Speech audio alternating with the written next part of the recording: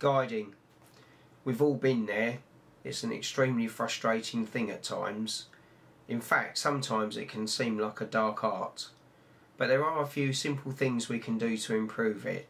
So I'd like to share with you today a few tips and tricks that I've learnt and hopefully help improve your guiding too.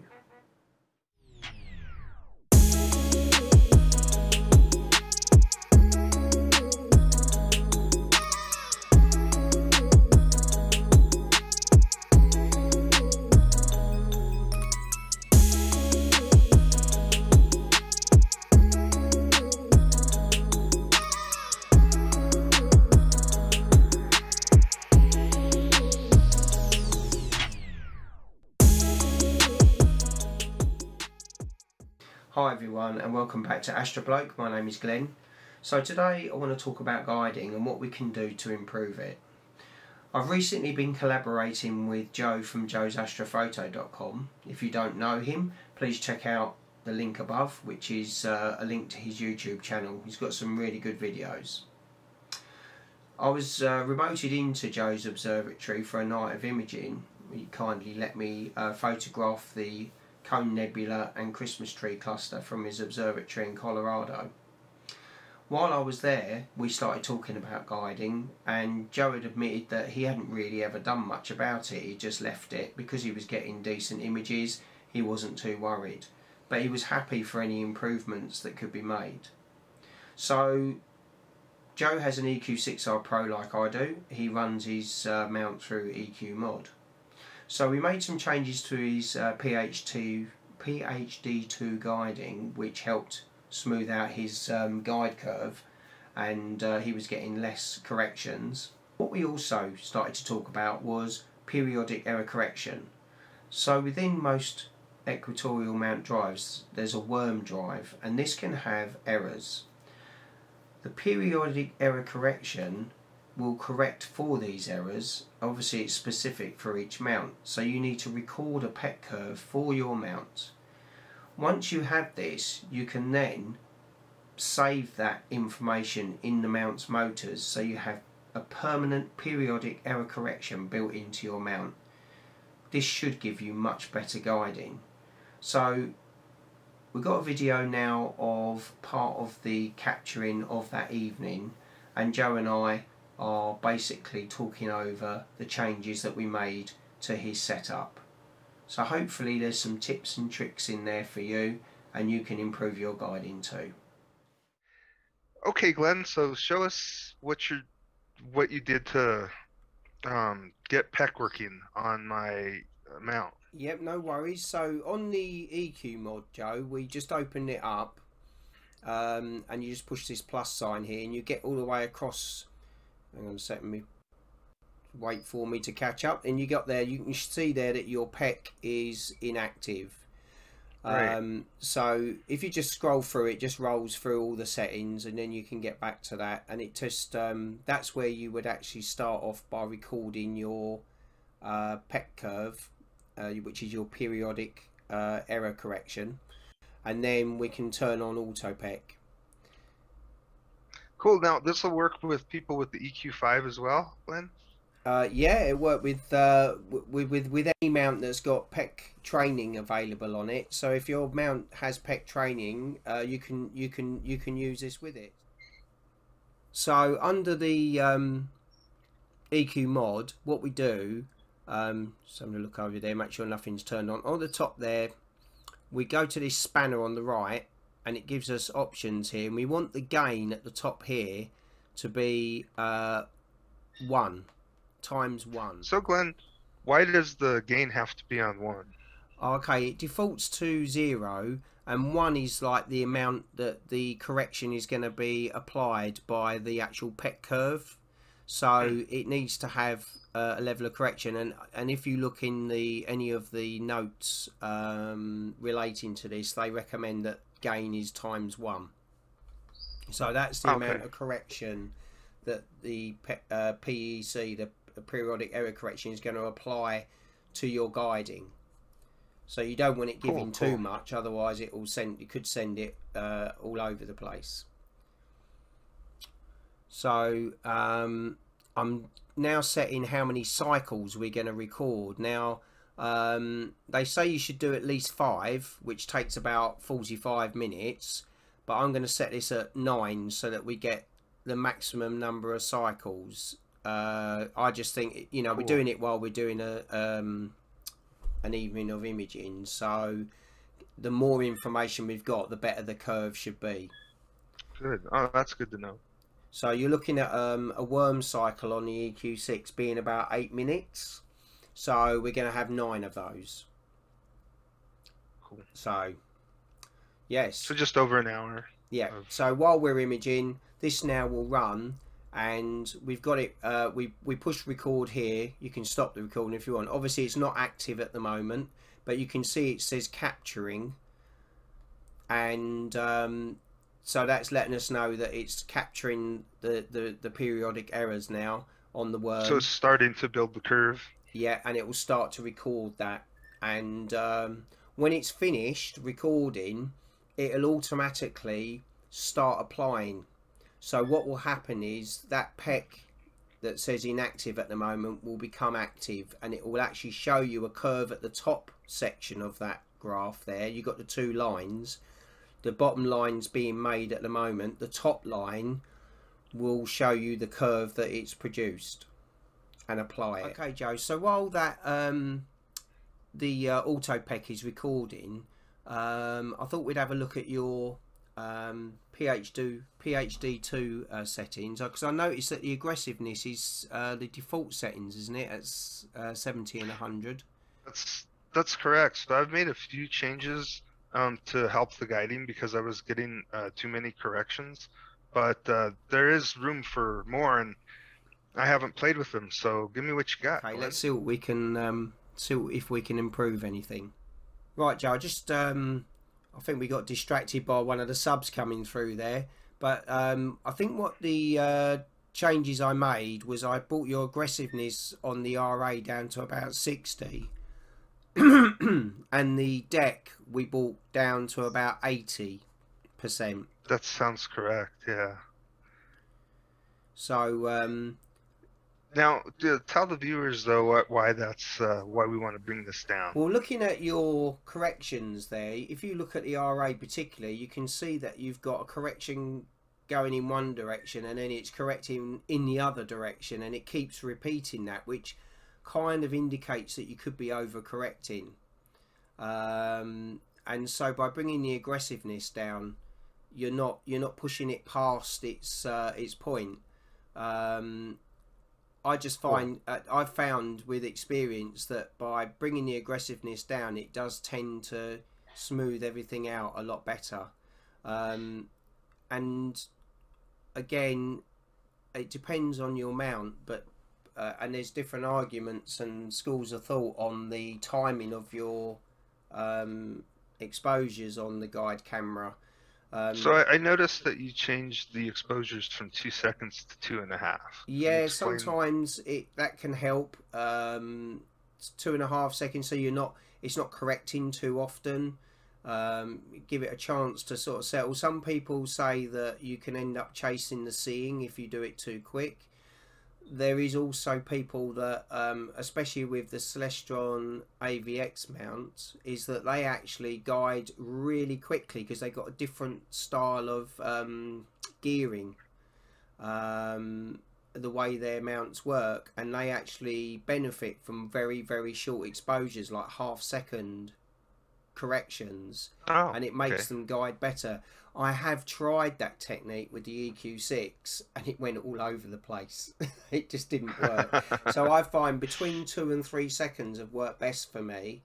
I have pushed further and gone longer, but I've not seen any improvements. So I normally sit around 2.5, and depending on the night, if the guiding's not going well, I might try shorter, or I might try longer, and I'll go down to 2 or I'll go up to 3. If there's an improvement with either of them, I'll stick with that. If I don't see any change, I'll stay around 2.5. That's what I generally do. Okay.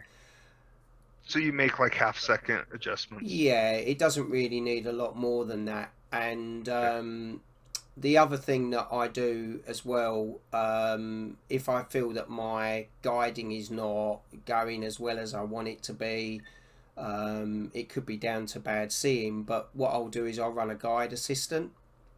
And one of the things that I was advised with the guide assistants by somebody that I know that does really, really good guiding, which is you must let the guide assistant run for at least a complete worm cycle. So you're looking at a minimum of 8 minutes, but 8 to 10 minutes, and then and then let the guide assist do its thing. If you do it with the minimum and 2 minutes, that's for the EQ6, right? Yeah, but if you do it with the minimum of 2 minutes, which it suggests, I don't think you're getting as good an assist as it can give you. So that makes sense. Yeah, I found that the results have been better if you do it that way.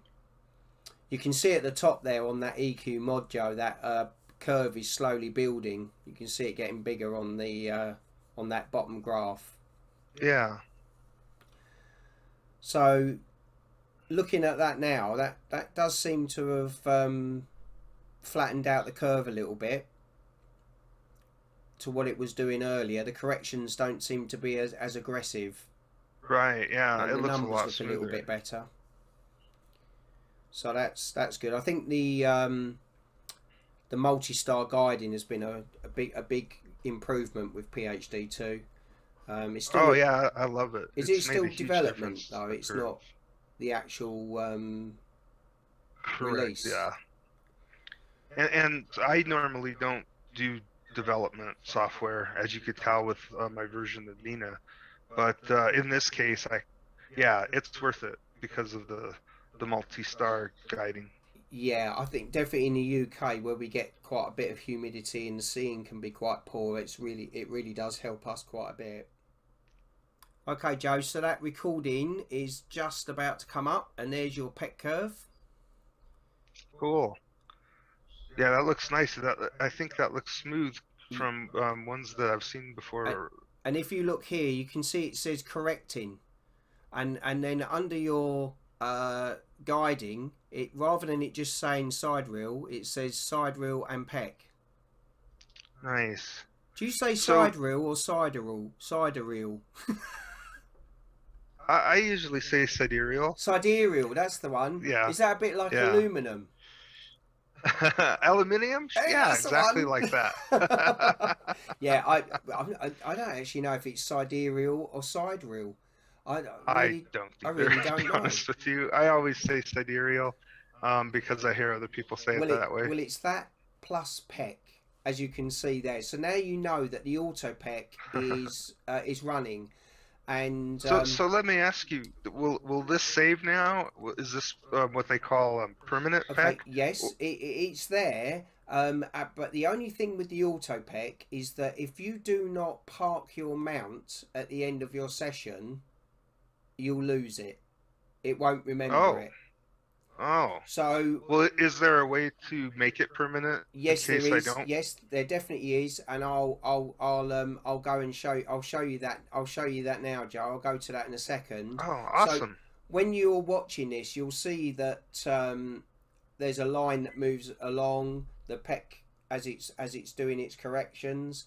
So that's saved in EQMOD, but it's not. Your mount hasn't got that saved into the motor sort of boards. So what we're going to do is there's a process we can go through to actually transfer this PEC curve into the motor boards. Okay.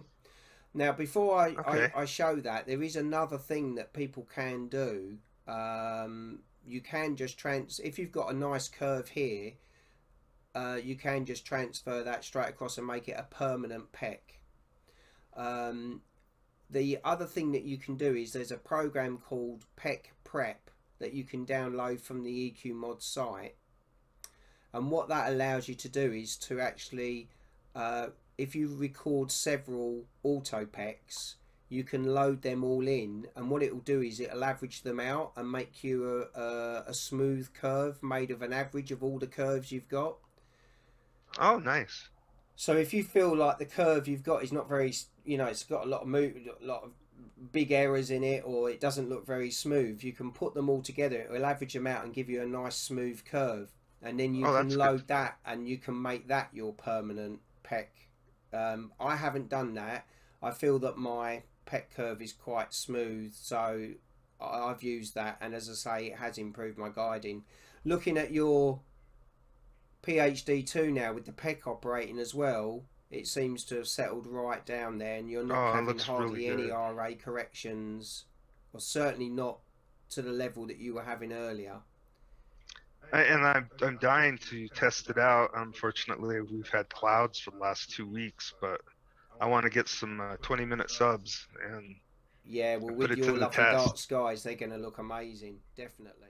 Okay, Joe, so what I've done here is I've just opened up large the EQMOD just by clicking on the spanner at the top there with the 3 arrows. And what we're going to be concentrating on is on the far right hand side, the development testing area. And this is where we can take our Autopec and make it a permanent PEC, and cool. So that the curve gets recorded to the motor boards on your actual mount. And that way, if you even forget to park your mount, or you have a power cut, or you turn it off accidentally or whatever, you will not lose your PEC curve. It'll always be recorded cool. and saved. Okay, that sounds perfect. That's exactly what I want to do. So we've got the Autopec saved. So if we click on the tracking there, I'll just get everything up here. There's my Autopec curve, and I click on the tracking there. You get sidereal and PEC. So it's running. Now you don't need to do this at night while imaging or anything. You can do this in the daytime, this bit. So anyone can do this at any time. So come across here and you click on record PEC.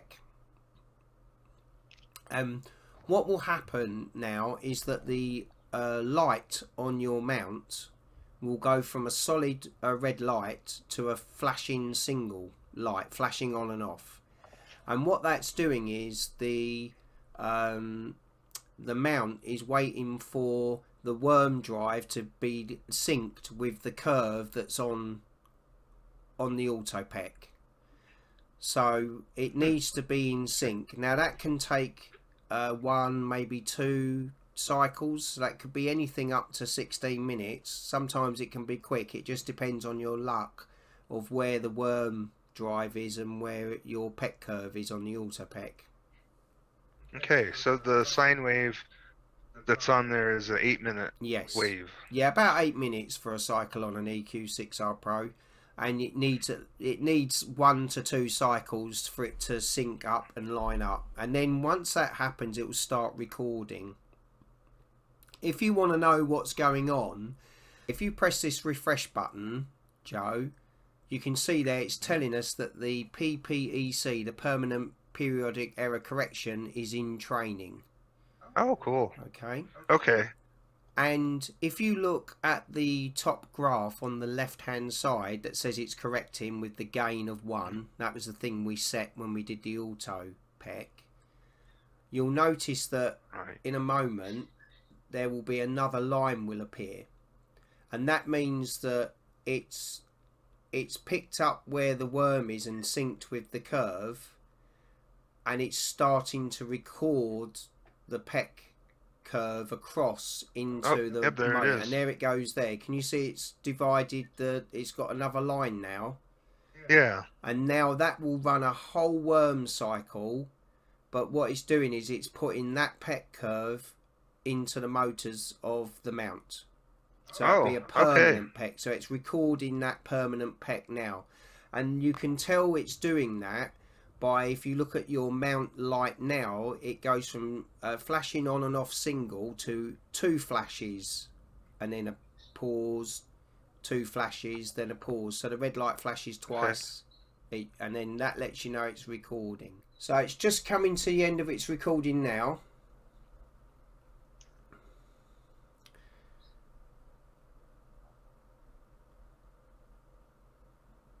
Okay, and it's all gone. So that means now it's done the recording. When you fire up your EQMOD to start your guiding and you go down to your tracking, you would open this up and just make sure enable PPEC is ticked, and then when you start guiding, that should come up with PPEC is on, and your mount should have the red light should be flashing 3 times. Cool. Okay. So once you've got that, you know that the PPEC is working. Okay. Nice. And that's it. The reason why that's jumping around at the moment is because I think I was actually parking the mount to turn everything off and turn it back on again. So okay. Please don't, anybody that's watching this, don't think that's what yours has got to do.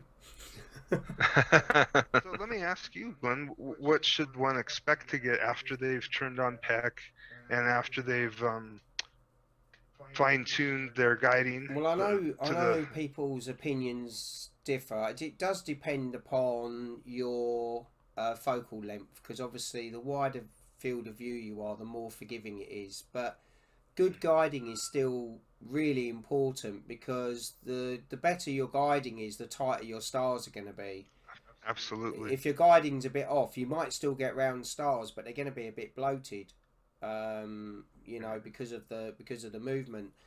See, and I didn't realize that before until we started talking about all this. Yeah. And I don't think other people realize that either. That you know, they're getting round stars and 10-minute subs, and they think that, you know, that's what it should look like, but it in fact can look even better.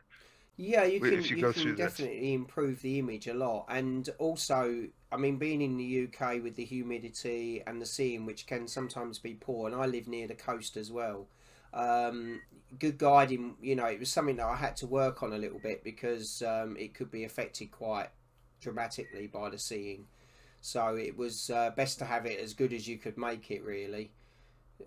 But I know out of the box they say that the EQ6R Pro is sort of 0.7 to 0.9, but yeah, I mean, I've always felt that as long as you're below 1 arc second, you should be okay.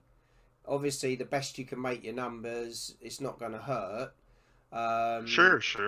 So, yeah, but I've Do you want to show the found viewers? Do you want to show our audience where we're talking the numbers? Okay, Joe, I've just very quickly called up PHD2. I've got it on a simulator, oh, cool. But it's not actually guiding at the moment. But I just thought it would be a good way of showing the areas that we changed the numbers on. Oh, nice. Yeah, it's a lot larger on the screen. Yeah, so you had the default. I think you had yours on 19, the actual minimum movement area, which I think you'd got from a guide assist before. Yeah. But on the RA aggressiveness, we dialed that down to 60, and we dialed the deck, and you can either click it or type it in, down to 80, and we found it gave us a much smoother curve. And the number that we're really interested in is this one here, the total. So this is your RA and your deck errors, and this is your total. And this is the one, not the numbers here. We have a number in brackets at the end, and it's that one that you want to look at. That's the one that shows you like the 1 arc second, and then and then you want that before below 1. So anything below 1. And before you made the adjustments, I was sitting at 1.09 up to 1.25. Okay. Yeah. And after you made the adjustments, it had dropped all the way to 0.6, and the PEC training hadn't even finished yet. Okay, so that's, I mean, as you can see there, 0.6. That's like half the errors, isn't it? Really, if you look at it that way. Yeah. You know, you're getting your guiding is much tighter, and you should show in your images that your stars should be less bloated. I know that you were getting round stars, you weren't getting egg-shaped stars or streaks or anything. So the guiding was good enough, but you know, any improvement is going to But now help. it's even better. Yeah, definitely. So and you could see it in the HFR as well. And Nina will report the HFR to you, and it actually dropped that HFR. Well, so that's perfect. And basically that's kind of some of the tips that you can go along.